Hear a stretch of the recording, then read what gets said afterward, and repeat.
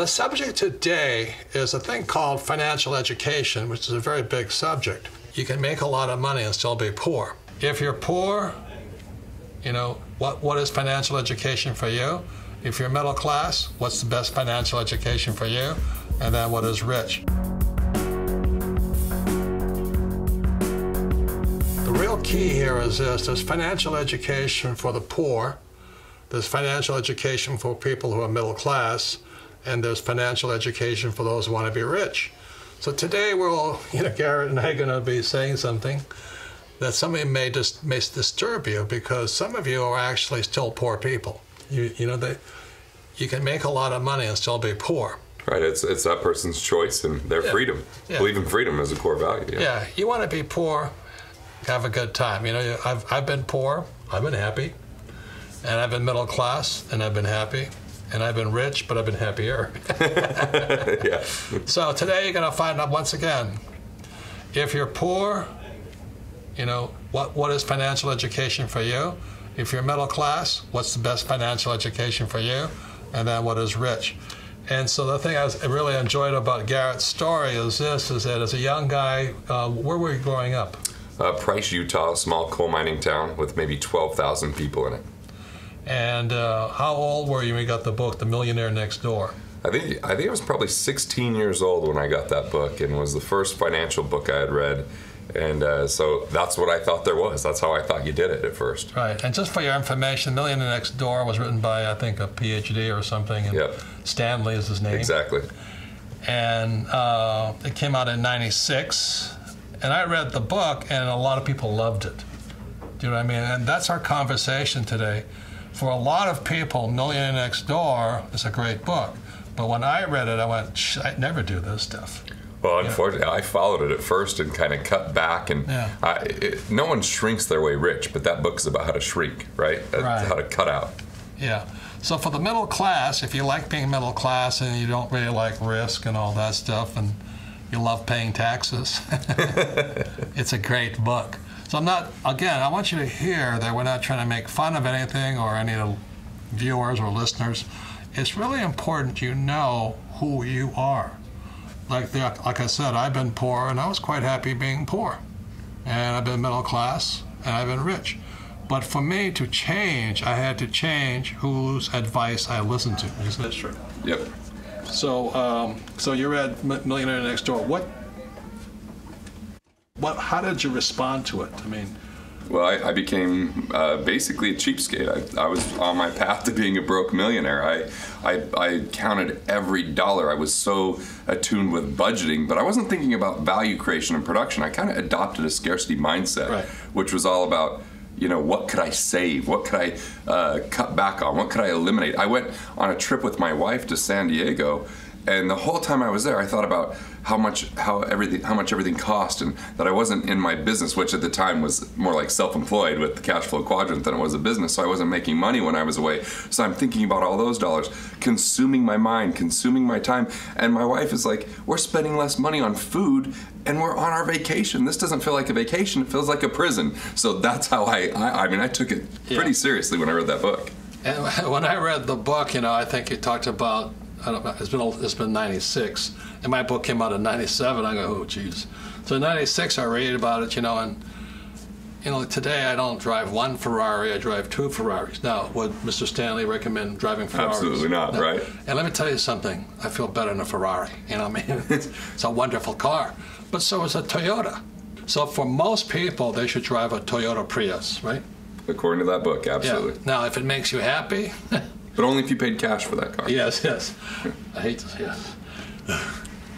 But anyway, I have a friend who absolutely loves her Toyota Prius, And I may be Japanese, but I don't look good in Toyotas, I look better in Ferraris. So this is what we're getting at here. You see, it's your values, right? Values. So when you read Rich Dad, Poor Dad, now you're struggling with Stanley's book about the millionaire next door. And how you became a millionaire was interesting. It was very easy in 1996 to become a millionaire just because the economy went like this in America. Right. So you bought a house, let's say, when you're 25, for, let's say, $80,000, and by some years later, the house is now worth $1 million. Right. And that's how you became rich. You were getting rich by being frugal and riding the U.S. economy up, investing in the stock market. It went up. But the problem is today it's not going this way. It's going this way. Absolutely. Right. So Absolutely. That's why The Millionaire Next Door is still a good book, but you may be going this way. You might ride that wave all the way down and crash. So that's the point. I want to be very clear. I'm not making fun of Dr. Stanley or anybody else who mentioned today. The point is, what's inside of you? Are you happy with a Toyota Prius? Knock yourself out. I'm not. Okay, if you understand that point of it. Like, I've always had nice cars because I like nice cars. Yeah. I love nice cars. I know we've had some of the same cars in our past. Yeah. And my first car was like a 1969 Corvette, and I graduated from college in 1969. So I was really happy, and I did other things to pay for the car. Now, some other people, it's Toyota Prius. Is that correct? Yes. And for some people, the bus is fine. Right. Yeah, I know people who are very happy because they take a bus. Right, or ride a bike. Ride a bike, yeah, and it just depends on you. So that's our story today.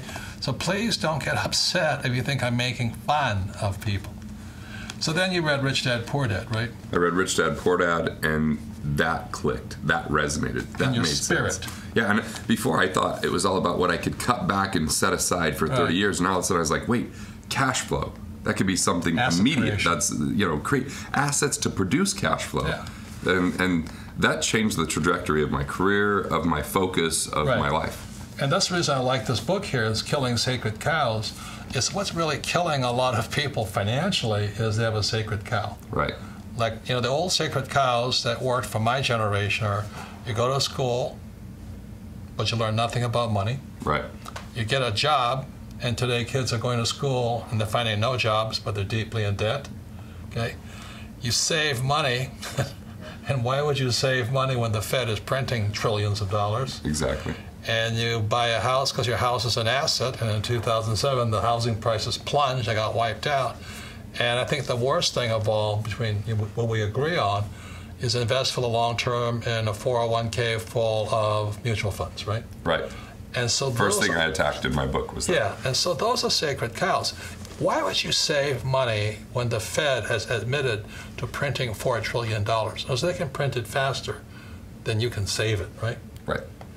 And then this thing about get out of debt. I mean, debt is money, but it's good advice for the poor and middle class and all this stuff. So these are some of the sacred cows. So what happened to you when you read Rich Dad, Poor Dad? Well, the first thing I did is I went and bought the cash flow game. Right. Because it talked about that. And then I invited my friends over. And it was actually a Friday night. We got all of them together, and we started playing the game. How old were you? Yeah, at that time I was 18, probably. I mean, we're in college.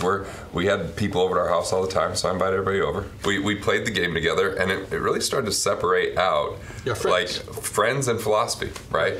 Which was hard at the time, but helpful long run. Right. Right? So some of the people that I played that game with way back then, I work with now. I partnered on deals with. Right. Others, it gave me the insight that you would never want to do business with them. Right, and again, I want to reiterate this. There's poor, middle class, and rich. And the cash flow game teaches people to be rich. And there's other people who don't want to be rich, they just want to be middle class, which is their choice. It matches their spirit. So here we are in 2015. This is what we're saying, guys.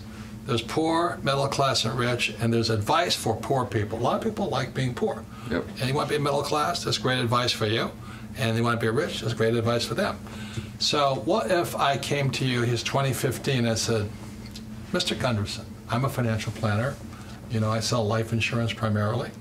But, the stock market goes up on average 7%. So that's why you should invest for the long term. What would you say to me? This is 2015. I'll say, whatever happened in the past has no chance of happening in the near term, and I'm worried about that thing going down a lot in the near term. And what if I said to you, look, but, there's dollar cost averaging, and, it's over the long term. And, you'll be a millionaire in 40 years. What would you say to that? Well, I actually did a little research, and from 2000 until this year, adjusted for inflation, the stock market did 8.4% total, not per year. Oh, total How many years? Adjusted for inflation. That's almost 15 years. But you don't know what you're talking about. So I'm a financial planner. Now, let me ask you this. How much training did you have as a financial planner? I had a few years training. It was not that much though. All my training. How long does it take to get a license? About a week at most, maybe. I mean, I took a test while I was in college, and they gave me. Did you know anything about markets? No. But you were selling. I got my Series 6 and 63 license. It took you a week. It took me a week. I bought a book. I scheduled the test, and I got like a 93% on that test. So what you see, financial planners do coming out. The moment you get licensed, do you know much? No, not at all. Are you qualified to advise somebody how to put their future, provide for the future? Absolutely not. I mean, it's all about cliches like you're in it for the long haul, or in almost all your trainings on how to build trust, how to build a relationship. Right? It's all selling. I mean, you barely learn about the product. You have no idea, right? Right. You just have these charts. And they always love to show the charts when the market's up. They don't quite publish them during the downturns as often, right? Right. And this is the other part about it. How long does it take to become a licensed massage therapist? I don't know, but probably a lot longer than it takes to be about 6 months. I mean, dentists, it takes how many years? I mean, surgeons, we're talking 8 extra years of school afterwards. Yet, I mean, you can give me whatever financial test needs to happen. I'll tell you this. When I wrote Killing Sacred Cows, my legal team said, you know what, you're pretty bold with a few of these things. You're calling out 401ks, you're calling out financial institutions. Well, so do I. We're worried, They're like, we're worried about lawsuits, and so one of the things we think you should do is go get your registered investment advisory and set up a firm and pass the test. So it's a Series 65. And I had forgotten that I signed up for the test. And on Sunday, I realized when I looked at my calendar for Monday, I had that test Monday morning. So I'm like, well, I better study a little bit. But there was a great basketball game on, and I got really caught up in the basketball game because LeBron James was just going crazy. And I took the test the next morning and got an 88% with less than 1 hour studying. And that was one of the higher degrees the Series 65 was. So let's say it's really easy to pass the test, but do you know anything about actually planning for somebody's future? I learned more taking this Steve Harrop, my professor, to lunch in 1 hour than I had learned in 1 year of financial training. So you're selling stuff, you don't even know what you're selling. I've never met the fund manager, as a matter of fact. I don't even know what stocks are being held other than the top 10 stocks. I've never been inside of the boardroom of a single one of those companies. So I learned how much I didn't know because I went to get an analyst position at a fund, and when they started interviewing me and asking me about intrinsic value and alpha and beta and all this, I was like, I don't know, because I was a salesperson at that point. It was like this awakening in this reality right in my face. So would you say financial planners, are they experts? At selling, they're salesmen. No, but at planning your future? Absolutely not. There's no financial planning. It's a selling of a product for retirement. Right. So I just want to say this, okay? A financial plan is great. You learn a lot of things in it, how to budget, and you learn about wills and trust and insurance. There's things that are very valuable in it. But they're selling you something. That's the whole point here. So if you want to be poor, it's a great plan. And the thing that I always cringe at, because it happened to me when I went to work for the Xerox Corporation, I go into my HR, human resource person, they sit me down and they say, now choose which mutual fund you want in your plan. I don't know one mutual fund from the other. Did you know the difference?